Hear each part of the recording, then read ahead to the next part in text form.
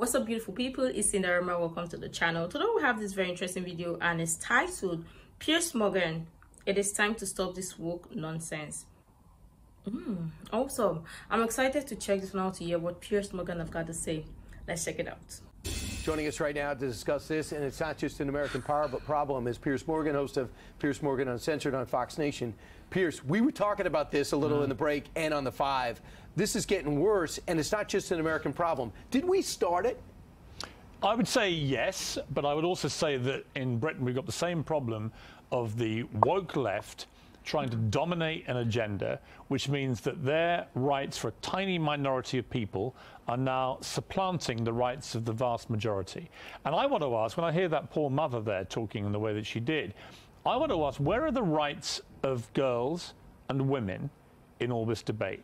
Why are women being erased? Why is the word woman now an offensive term? When did we allow biological males to dominate women's sport and wreck it irrevocably, potentially? When did we allow young girls to be in some kind of locker room and have biological males walking in and derobing in front of them? When did we let this happen? Exactly. And how can this be happening just after the Me Too Time's Up campaign, which went on for years and was supposed to be all about protecting women? Who is now protecting women? And I address this as much to other women as I do to you or to men. We can say as much as we like about this, but so many women have been cowed into silence. They're too afraid to do what that mother did, because if they do put their head over the parapet, they get shot down and called transphobic. Which is nuts. You think it's 1919 or we're living with the Taliban in charge, but it's not. So the administration is not just jumping on the transgender side. They are staying, I don't know, straddling the fence. Listen to what KJP said, talking about this thing, or really not talking about it. Listen. The Department of Education proposed a rule, as you know, that gives schools the flexibility to establish their own athletics policies. And so while establishing guardrails, right, to prevent discrimination against transgender kids. And that is something that is incredibly important, that the president wants to make sure that we also do that as well. They can't figure it out. They want the school districts to figure it out. Well, they don't know what's good. Well, she also went on to say that the issue of trans athletes in women's sport is very complicated and there's no easy solution. No, it's not complicated, not at all. and there's a very easy solution. You ban them. Canada today in cricket, I know your favourite sport, but the Canadian national cricket team has picked their first transgender cricketer. This is a cricketer who, as a male, until 2 years ago, was incredibly unsuccessful, never got anywhere near international competition, will now be representing Canada. What does that mean, Brian? That means that a biological female has been deprived of the chance of playing for her country because a biological male who was nowhere near good enough as a man to compete at that level is now considered an elite sportswoman. It is completely outrageous. If I'm right, track and field got ahead of this, and they said, no, that's not going to happen. Some sports have done it. All sports should do it. And by the way, it's not about being transphobic. I want trans people to have the rights to fairness and equality that we all enjoy. Exactly. That doesn't mean that in their campaign to get those rights, they damage and diminish and destroy women's rights. And so I say, look, in sport, very simple. You have another category for trans athletes, completely new category, or they compete against their biological sex, as many of them used to, less successfully. Why this is so easy to solve. I wonder why we're not. In the UK, they say this, we want to take it. NHS doctors are told not to ask trans patients their names because it's rude, intrusive, and insensitive, according to officials. So you cannot ask them their gender? You cannot ask them their name? Oh, it's ridiculous. I mean, look, a little thing, but when I fly on British Airways, obviously always British Airways, but when I fly on British Airways, there used to always be a soothing, monotone British accent that would say, ladies and gentlemen, welcome to your British Airways flight. Now they're not allowed to say ladies and gentlemen because there might be somebody who identifies as something else on the plane who might or might not be offended. To which I say, what about my right to be called a gentleman? What about a woman's right to be called a lady? When did those rights get completely destroyed at the altar of trans activism?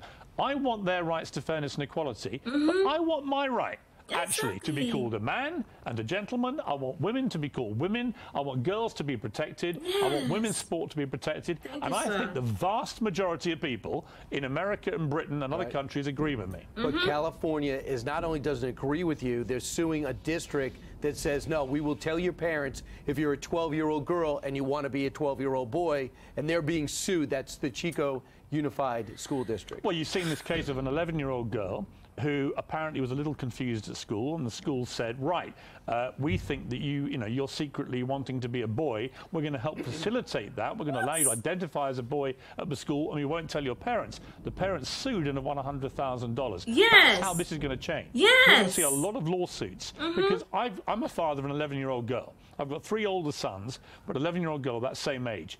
I watched the interview with the mother and daughter on Fox today, I think it was. And what was striking, this girl who had been confused is now not confused at all. She's a girl. That was right. Yeah. So that was your interview, I think. And I remember thinking, right, so that's my point. They are not emotionally or psychologically or physically equipped to make a decision about what they want to be. The parents should be involved in that decision, and the schools hiding it from parents, in my view, is a form of state-sponsored child abuse. What if your school had that policy where your daughter goes to school about not informing the parents? What would you do? I'd go completely nuts. I would identify as a raving lunatic, and I would go in there and I would pull her out and I'd say, she's not coming back here. Yes, pull her out. Woke nonsense. Exactly. And most parents would feel that way. Now, the idea that my daughter could somehow be a boy at school and that was hidden from me as her father, I would find completely outrageous. Yes. And I think most parents think that.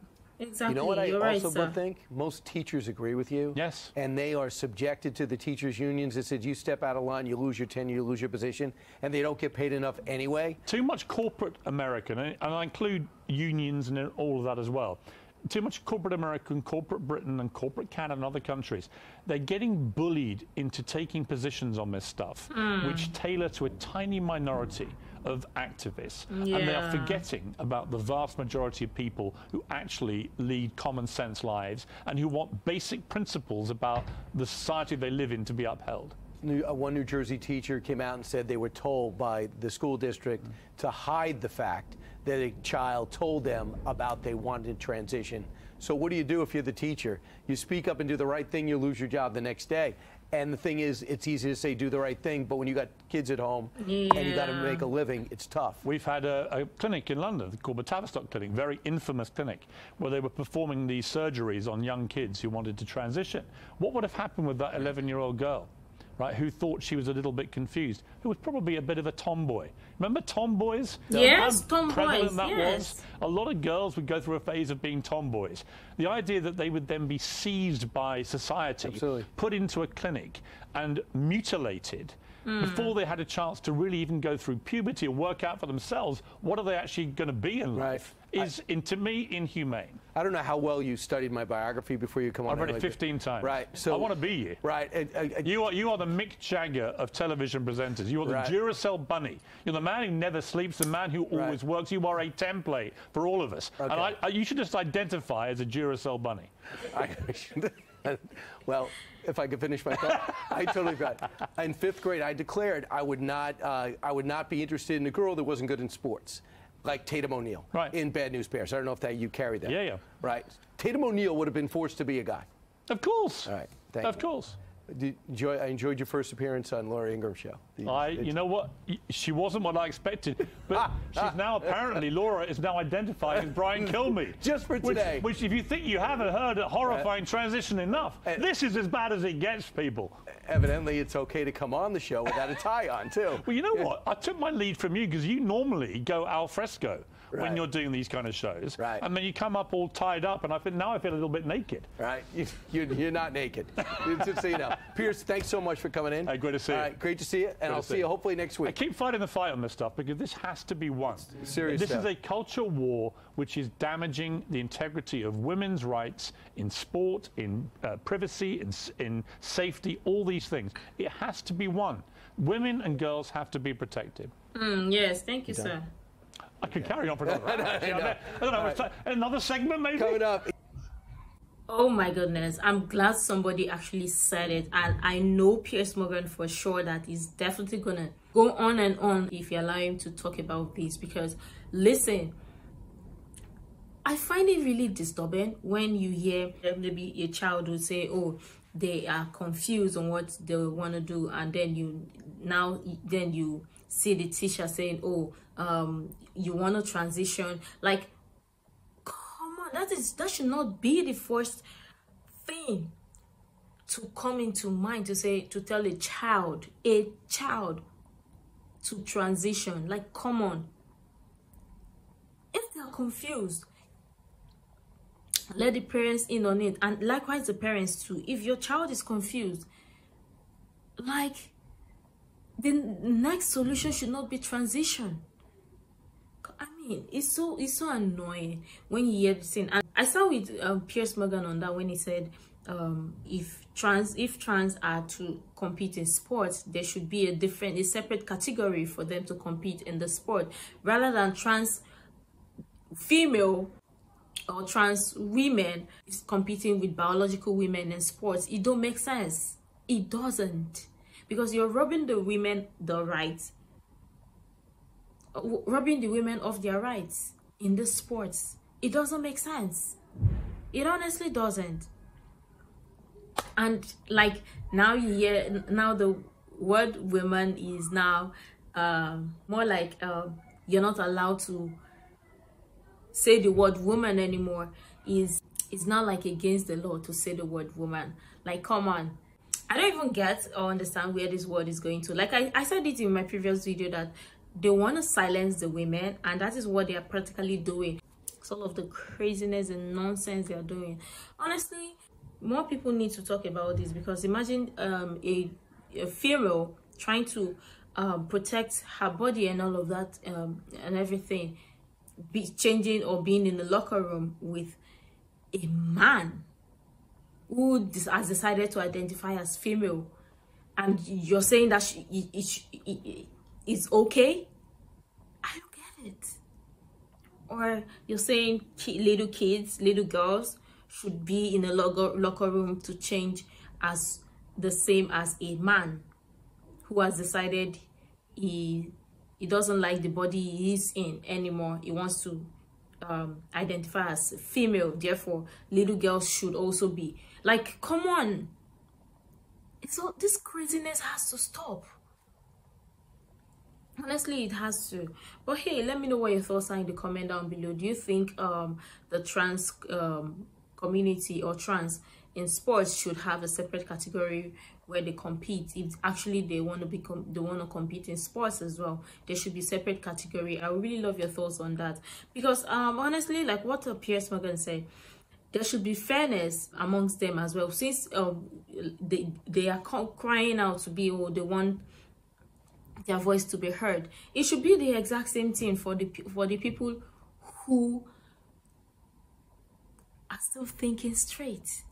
We should have our fairness, not our voices be silenced, or not the voices of the people who are still in their right senses to be silenced. Because it seems like if you're still thinking straight, then they want you to be silenced. They don't want your voice to be heard.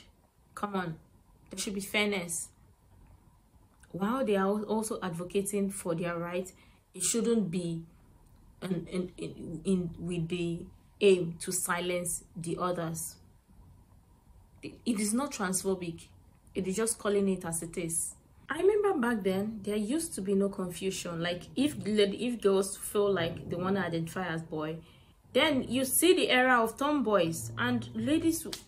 In fact, we had more tomboys then, and no one came about with the confusion. Or no, you see, you don't see people who are confused. Whoever want to identify as tomboy, they identify as tomboy, and everyone rode with it.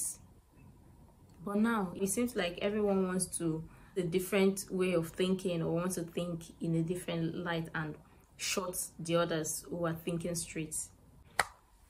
But let me know what your thoughts are in the comment down below. You can share other useful information you think might be really helpful. And until next time, see you in the next video.